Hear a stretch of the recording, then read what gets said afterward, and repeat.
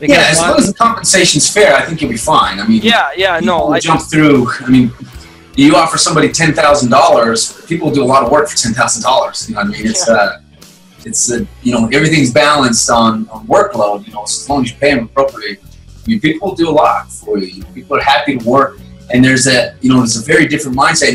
And I used to run an internship program. I have a couple of college degrees. I'm alumni. Nice. We ran an internship program, and I originally would hire 2 to 3 interns per semester. And I learned very quickly that I guess it was my own problem. I didn't have the best hiring skills. I always picked people that were not going to pan out, but were good at interviewing.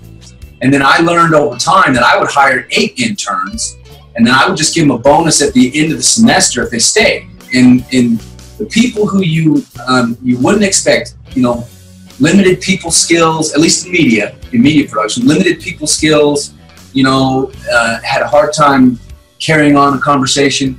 I mean, those guys, they just wanted to come to work, do what they were told, and then go home. They were great employees.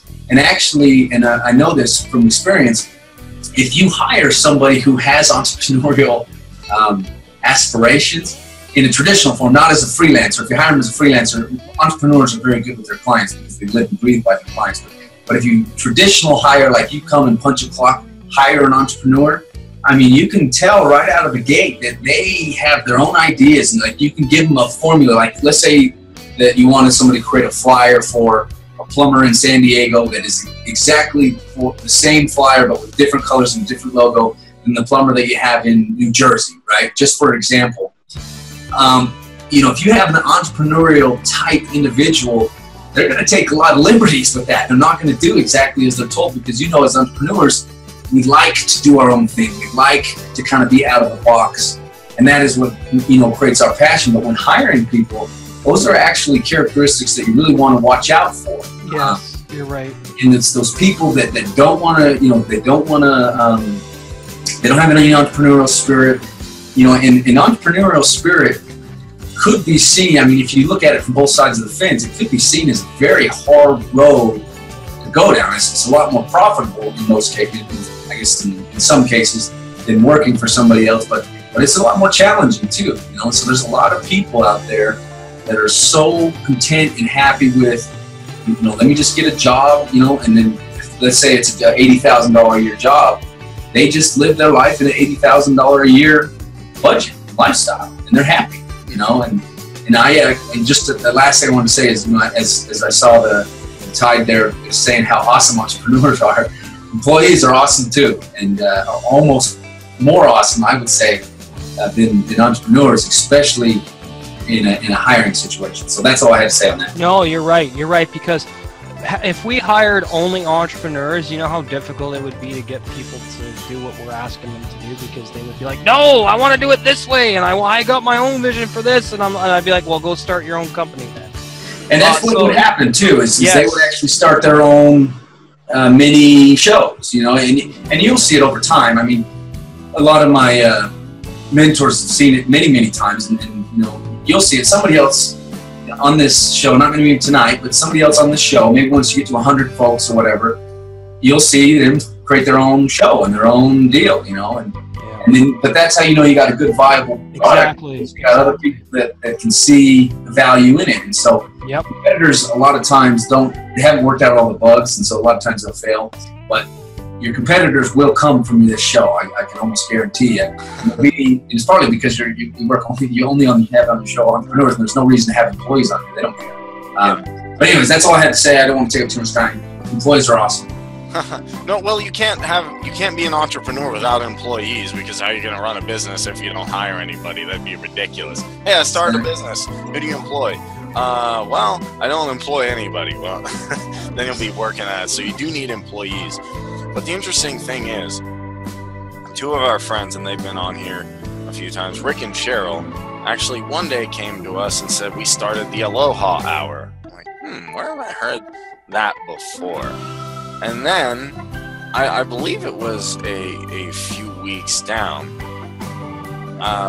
They don't do it anymore, but one of our friends, David H. Paul, used to come on the show. They also started a format very similar to that, where open discussion, hangouts and all that type of thing. And a lot of people, I'm not saying I have a patent, I'm going to chase people down, but a lot of people have actually taken, oh, I like this power hour idea, I like this entrepreneur idea, and then shape it to their own way. And believe me, the problem that happened with me as a teenager was I always wanted to work on computers and learn how to do cool things. I wasn't necessarily entrepreneurial, but I didn't want to go with the flow. Then when I got to college, I wanted to get good at speaking in front of groups because you need to do that to graduate. Well, people said, whoa, wait. Computer science majors aren't supposed to be good on camera. Computer science majors aren't supposed to be good. Totally agree with you. And I'm like, what? Why is the business teacher like so shocked that someone who works on computers can communicate? I think more of that. But anyway, I don't want to be, you know, crazy and be, because there are people who are like that. But the fundamental fact came down is I wanted to break all the rules. At least I wanted to break all the rules of what they defined as somebody who was a geek, somebody who was your typical 9-to-5 guy. And even though I do work one and the security helps while I'm building this, it's not my end goal. And the people who I get to know more say, yeah, I'm an entrepreneur. I want freedom of time. I want my own creation. And I'm working through that with the site. I'm working through that with the computer skills I learned. And I'm also doing that by being on video. And coming back to how does that help me get rid of stress? I was so stressful being in the mold, playing in the mold. And when I broke out of it, and when I said, here's all the things I'm capable of, it changed into a whole new dimension. So that's all I wanted to say. Any last thoughts, comments, words, insults, you know, Dan, Josh, Randy? I just agree with you, Kareem, and I'll bet you you're not their favorite employee because you probably are a little bit outside of the box, which is good though. You know, yeah, they probably see that, and I'll be honest, you know, a little bit of vulnerability here. I got fired from most of the jobs that I had, and I had people that I trained get promoted above me from other jobs that I had. Oh, yeah, and it was because I didn't, you know, I always had ideas. I always wanted to do my own thing, and I always wanted, you know, to streamline things and stuff like that. And they wanted, you know, someone, and I know exactly why they did it. Now that I have employees, I know exactly why they did it. It's because I always had too many of my own ideas, and they wanted me to just do what I was told to do. You know? Yeah, no, it's crazy. People look at me working funny because I'm like, guys, I have a testimonial, a Fiverr testimonial, and I'm hanging out literally behind a brick wall like this with my phone saying, oh, I love, you know, this new website I looked at. It's a really great idea, and recording a bunch of that and then uploading them. Like, yeah, what are you doing? Why do you have an e-cigarette one day and you have a pest repellent thing one day and you're dressing fancy and doing business things? And it's kind of crazy because then I'm like talking, then I actually almost got in trouble. My boss told me about this. He's like, stop being on the phone so much. And why was I on the phone? Well, and here's the interesting thing. I tell my family and my girlfriend and all the people I hang out with not to talk to me, but my friend, who's an internet marketer, I'll go out and talk to him, be like, what do you think are some good ideas? How are you going to build a funnel? He was giving me ideas on how to build funnels and stuff. And that's my way of actually de-stressing, is figuring out, I can do these alternate things while everybody's saying job paycheck, I try stuff on Fiverr, upload things to YouTube on my phone. Here's the cool thing about what you did is, just for example, if you did 2 of those Fiverr things inside of that hour, you probably doubled your hourly income. You know, you probably made twice as much money as the guy sitting next to you just doing 2 Fiverr deals. You know, I don't know how much money you make, but I would imagine you become close to doubling your take-home hourly rate just by doing 2 Fiverr videos. You know, so you're out there trying to make money, which is awesome.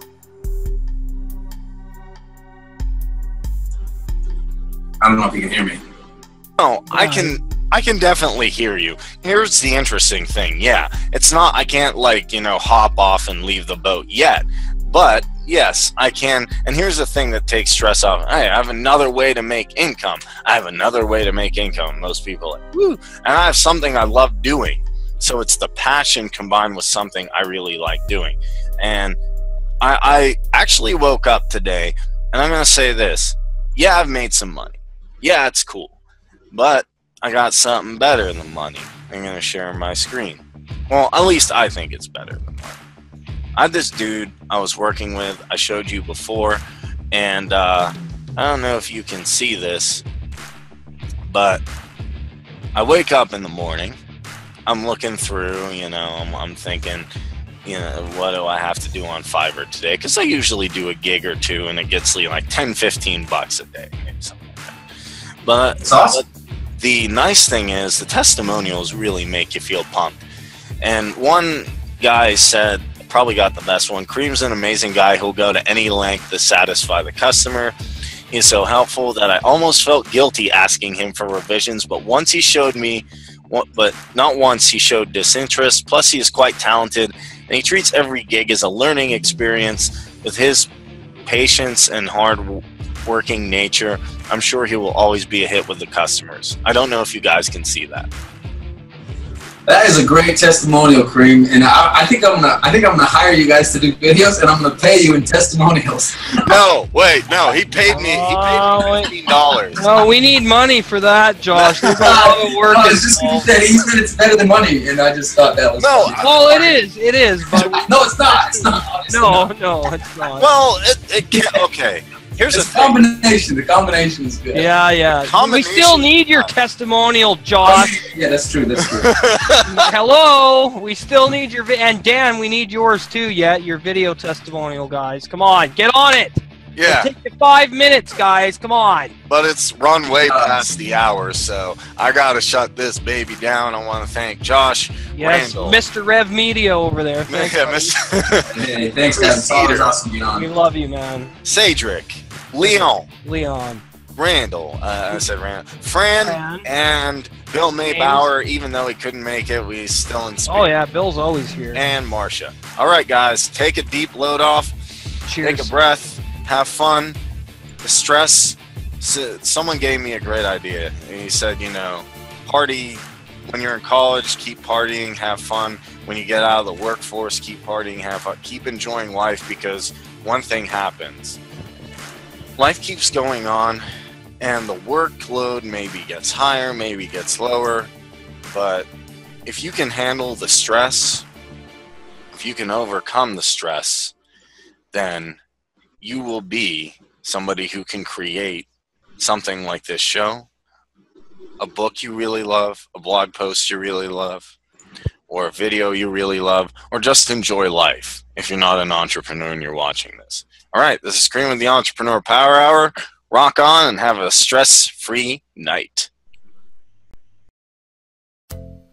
Goals. They are the only thing that separates successful people from unsuccessful people.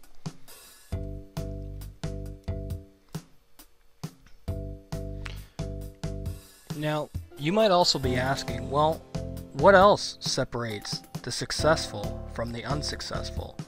And what it is it's the desire for more, to have more, to do more, and to be more. Remember that everything you want in life can be obtained by increasing your services to others. The more you serve and help others, the greater your rewards will be.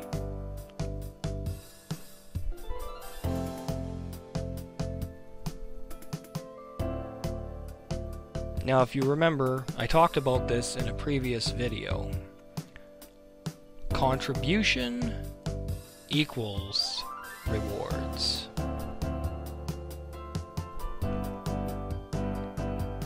The law of cause and effect plays no favorites. It returns to you what you give. This is why people who try to get something from nothing are only fooling themselves.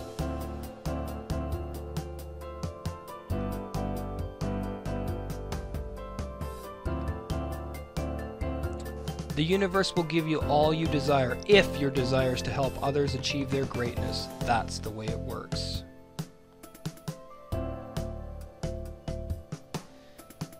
So, let us help you find that drive, that passion, and that desire to help others achieve their greatness.